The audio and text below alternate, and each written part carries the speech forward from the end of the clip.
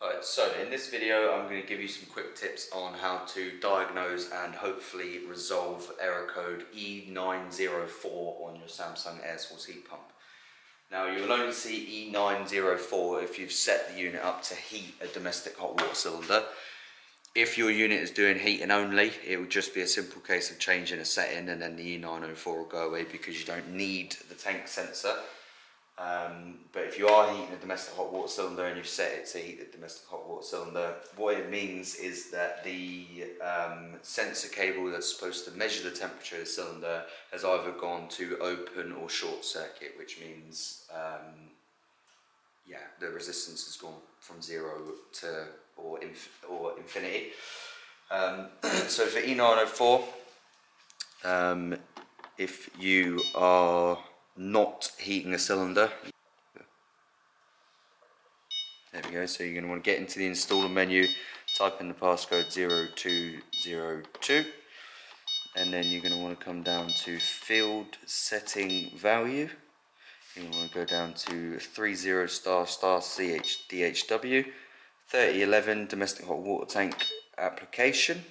You're going to want to change this to not use if you aren't heating a domestic hot water cylinder with your heat pump. But on this one we are, and we're getting E904, so we're going to come back. We're going to take the lid off our indoor control box, and as you can see here, this is our domestic hot water cylinder probe plug. It's not plugged in at the moment, but you know, you would hope that on yours it would be. So it goes in this yellow plug here labelled water tank, which is CNS042.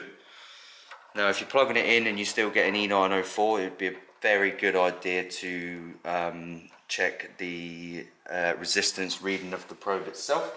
So for that you're going to want to take your multimeter. You want it on the resistance setting or ohms setting. I'm just going to pop that there and try and get my pins in that plug. Now at 20 degrees this temperature sensor should be reading about 240 kilo ohms. So if we look at our multimeter now, we have 267, so that's well within the range that we would expect for this sensor. So we know the sensor's okay. So if we're plugging that in and we know the resistance is within range and we're still getting E904, the chances are those terminal connections on the PCB there are either slightly damaged or broken. So you could potentially repair it yourself with a soldering iron if you're skilled. If not, you might end up needing a new indoor hydro board. So if you want the full resistance characteristic charts of this sensor, let us know and we're more than happy to hand it out.